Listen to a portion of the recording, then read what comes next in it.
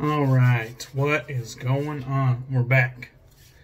And this is something that ever since I got it, I used it and then I wanted to use it again and I wanted to use it again. And so we're going to use it again. Some loose screw shaving, Uncomfortably Numb. I just love the scent on this shit. It's an incense-based scent. I still have no idea what the hell the scent notes are, but there's like this sweet creaminess to it, combined with the incense, and it almost gives me like this sweet cinnamon type vibe. I know it's not. I know it's not cinnamon, but the incense combined with this creamy sweetness, that it just combined those two elements, just give this like sweet cinnamon type vibe, and I just love it. To me. I mean, others might think I'm absolutely crazy, but that's what I'm getting, and I'm sticking to it. So, loose screw, Uncomfortably Numb. We're going at it yet again. And, water, stearic acid, beef tallow, cocoa butter, glycerin, potassium, shea butter, castor oil, sodium hydroxide, goat's milk, and fragrance. Those are our ingredients. So I'll just set that down. Got some pressed into the Lancaster bowl. I think Audrey's making some new bowls, so looking forward to that. Gonna be using our That Darn Rob and some distilled water here. We'll get that in a second. Gonna be going back to the straight here. My vintage Kukri with those Cyrus Blade Works scales. Oops, took a little spill there. And some Oleo Windy City Barbershop. Not necessarily in the same vein whatsoever, but it smells good, and that's what I want to wear. Alright, so let's get some of this. So we got a classic American lager, it says. And looks like they're calling it Style Musical? Museo? Who knows? Can't read that, but it's from Urban Chestnut there, out of St. Louis, Missouri. So what we're gonna do, I don't have a whole hell of a lot of lagers very often. So when I do get some, I bust out the Pilsner flute. And I've already had one, if you're wondering what that is around the rim. So we're getting fancy. I believe I've showed the Pilsner flute on camera before, but I could be wrong. So we're breaking out the Pilsner flute here. You want to talk about a fancy pants shave. The glass is fancy, but the beer is not. So that's that. Alright, let's wring out the That Darn Rob brush and get to shaving. Alright, so we got some nice jelly tips there. And we'll get to lathering here. Damn, I was at a loss for words for a second. Now the tips on this are super soft, so it's sometimes a little bit difficult to pick up soap, but we'll see what we can do here. I know that this isn't one of those Badger brushes that when it's dry the tips are crispy. Not so much. I mean, well, maybe ever so slightly. But like my V4 tip knot, that thing is crispy when it's dry. And then you're thinking, damn, you know, there's no way. I just recently heard somebody say this too. You're thinking that there's no way this brush is going to be soft. But that crispiness is almost an indicator of those split tips, those split ends on the Badger hairs. And it actually is an indicator of it being very soft. So we're going to add a little bit more water because I think we're going to need it.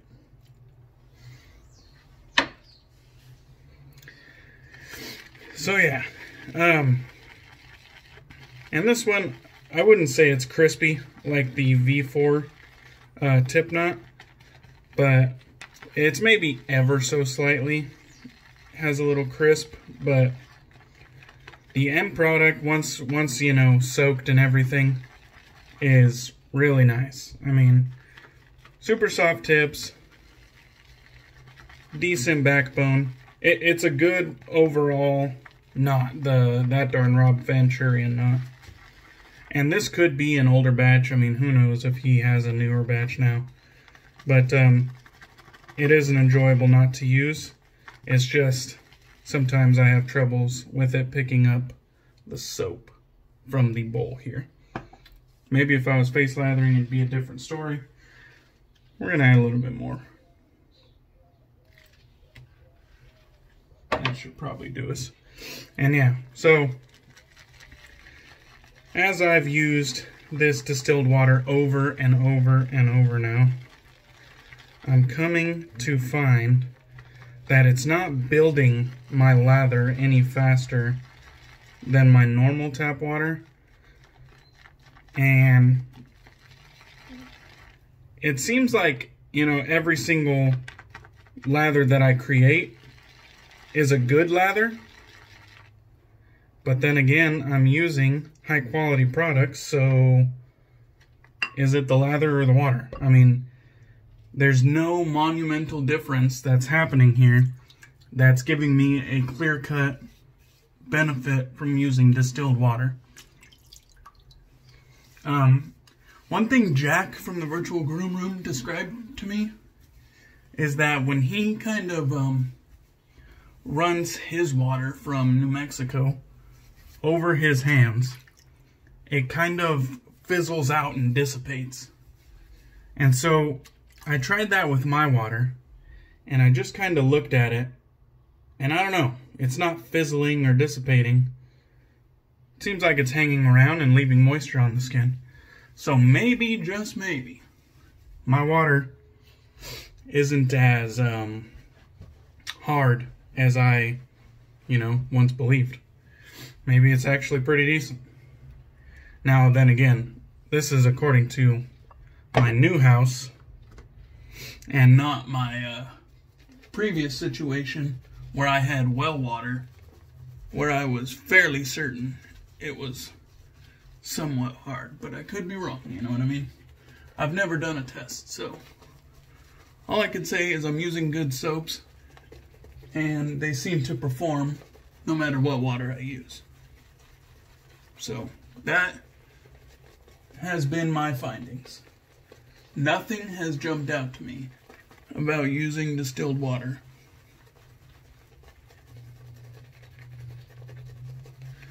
And this is just so nice on the face. And the scent is there, probably 5 out of 10. It's mid. It's not like big and bold and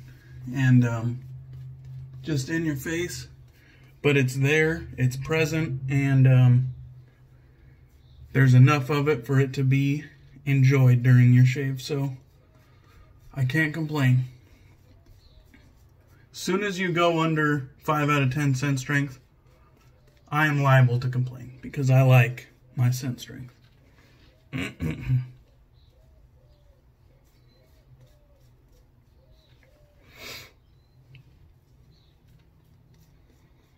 Alright.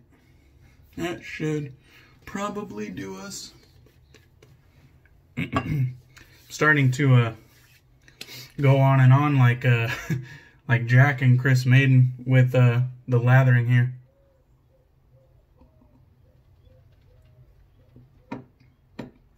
Oh man, that's nice. I don't drink a whole hell of a lot of lagers, but I got some in my latest Tavor shipment, and that is nice. I could just swish that around in my mouth until it gets warm, because that was enjoyable.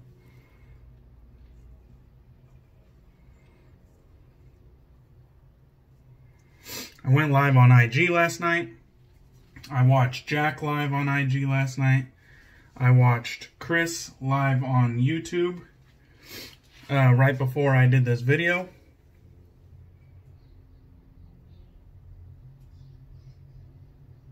I wish I could do the YouTube lives, but you need 1,000 subs. And I even mentioned that during his thing, during Chris's live. And Tim, the scented soldier, said, hey, you don't need 1,000. You could just use StreamYard online.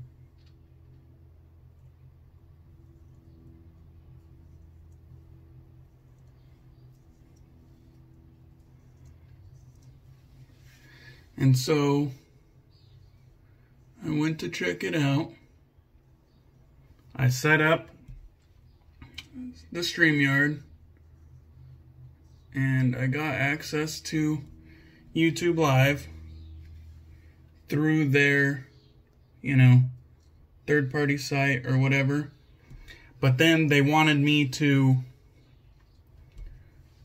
they said you can't do it off your phone, which is what I use to do my videos and my streams. So I can't use my phone. They said you have to use a desktop or a laptop. So there goes that.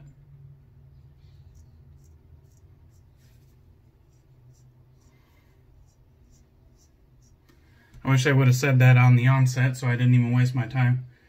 But it was worth a try.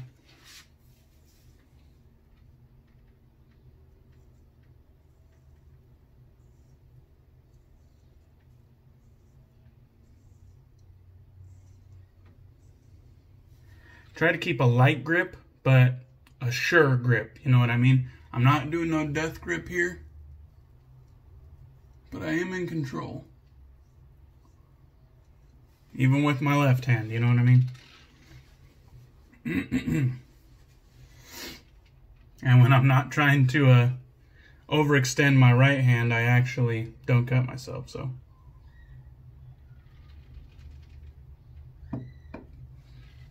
I find it's just best. Just like I was recommended. Just go ahead and use the other hand, you know what I mean? Don't even bother trying to be a one-handed shaver. People told me it's gonna be weird for a while, but just learn with your opposite hand. And that's what I'm doing, and it's working out. It's getting less and less scary using my opposite hand. And I don't have to overextend it, because really I only have trouble with that with the grain pass.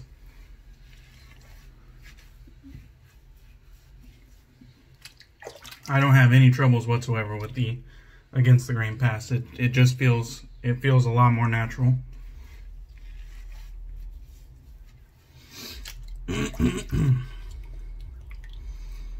Alright, let me dry my hands. We'll lather up again. Oh, man, and Rick over at Loose Screw Shaving, formerly Scent Suds and Steel. You got yourself a badass soap, brother. Can't wait for your next release. This stuff is affordable at 3 ounces. And it's just a killer scent, you know what I mean? I can't complain even if I wanted to. And, Rick told me when I inquired him about the soap, Rick told me to be brutally honest. I told him, careful what you wish for. But I have nothing to bitch about. This is good soap. And ever since I got it, and ever since I used it that first time, I've been wanting to use it a second time, which is a good sign. And this is, I'm not even trying to blow smoke up Rick's ass. This is just a great scent, and for me, you know what I mean? Scent is subjective, and this one is enjoyable to me. I wouldn't classify this as gourmand, but that like sweet cinnamon incense personality that I'm getting from it is just right up my alley. That darn raw brush is fucking awesome too. I guess I didn't really show it off, but you guys have seen it before. It's that dyed purple burl with a black topper and a V4 Venturian.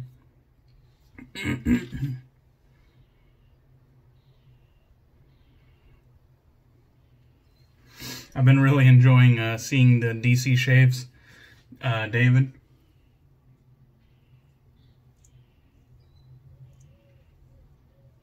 He's been showing his beers of the day with his shaves.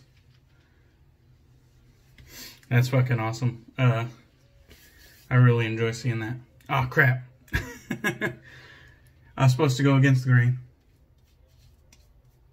I'll just kind of slap some moisture and use the residual here.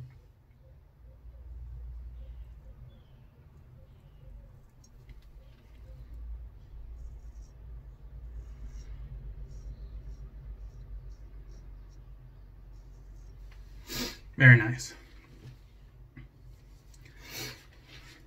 Definitely has enough residual to do that. Kind of slick. I gotta make sure I'm stretching the skin.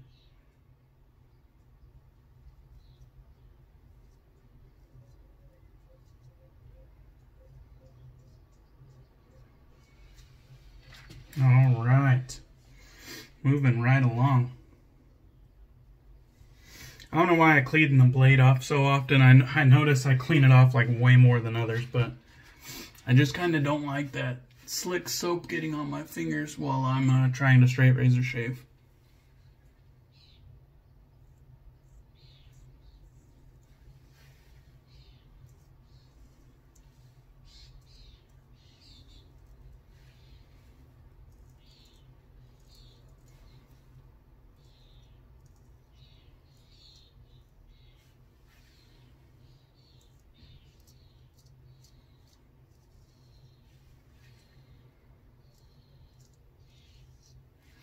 I'm not going to do too much over there because I have that massive, like, ingrown hair or whatever the hell it is. So I'm just going to leave that alone. We will switch hands and get the other side here.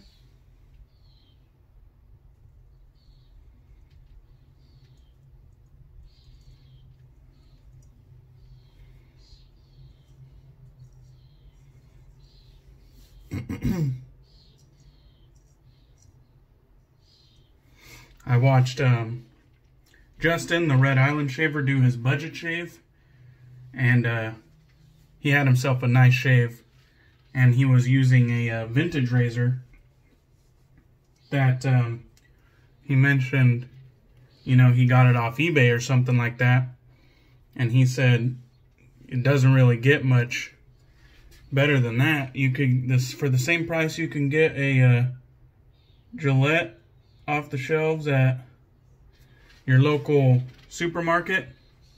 You could go and get a vintage DE on eBay, and instead of getting one blade with the Gillette at the supermarket, you could get yourself a whole swath of blades, you know what I mean, for the same price. So it's just a no-brainer, really. If you're interested at all in you know, traditional style shaving, it's just a no-brainer. Hit up eBay, get yourself a vintage razor in good condition. He had himself like a Gillette Tech that he said he got for around 10 bucks. I would recommend, you know, that's a good place to start. I like my Shicks, and I think they're very user-friendly. You could get a vintage Schick for around the same price.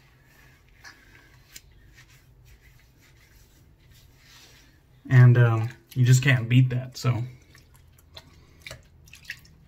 I totally agree with Justin when it came to his budget shave and his razor of choice.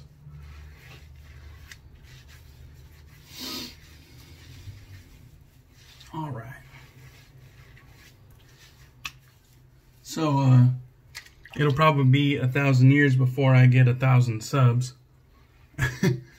So if you ever want to see me do a live shave with, you know, the opportunity for you guys to chat and give me shit and, you know, just have fun, check me out on Instagram. Because I do probably one a week. But you never know. They're just kind of on the fly. I don't usually pre-plan them any more than I pre-plan my normal shaves. I just kind of, you know, pop the video on and get going, you know. So if you ever see me live on Instagram, which is linked in the description of my YouTube videos, it's the same thing. It's just DK Damn Fine Shave. But if you ever want to get in on one of my lives, it'll probably be over on Instagram. Let me get this damn soap. Frank was giving me some shit. He was like, what do we gotta do to get you to shave that beard?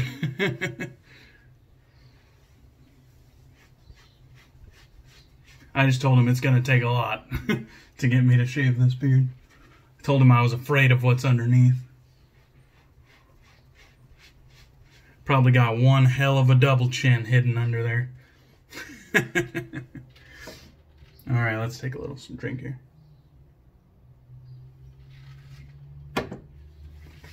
Alright. We'll go ahead and finish up with some Oleo's Windy City. Hopefully Vita has upgraded the labels. I think this one got a little bit of alcohol on it, or I don't know. It looks like it's showing its age, but it's really some good stuff. I like Windy City. It's a sweet barbershop with a hint of gun smoke, which makes it unique in its class. And the gun smoke isn't like overpowering or anything. It's just there. It's subtle. But it's one of my favorites. And I just love Oleo's products. And just fantastic. Unique in its class and fantastic. So, there's that. Oleo Soapworks, Windy City Barbershop. Fantastic. Loose Screw Shaving, Uncomfortably Numb. Fantastic. That soap performs well. It has good original and residual slickness. It has kind of like a nice medium lather density. Doesn't dissipate on your face. It's easy to lather up. You're not sitting there for ages and ages. Can't complain about it, Rick. You got a good soap base there. And great scent. Lancaster Bowl, Old Faithful. I love this thing. Hopefully he'll make some more soon, and maybe those of you who are interested can nab one. I also used my That Darn Rob with the dyed purple wood and black top with the Fanturian Badger Knot. Nice density, super soft tips, nice medium backbone, right up my alley. Just perfect for my use. And of course I got my Lancaster towel. And when I wrap this up, I'm going to be using my heirloom razor strop, so to refine that edge. So that's that, guys. Went ahead and I enjoyed myself some American lager there. And that's it. That was a good one. Saturday shave in the books. So cheers from the Pilsner flute. We'll go pinky out.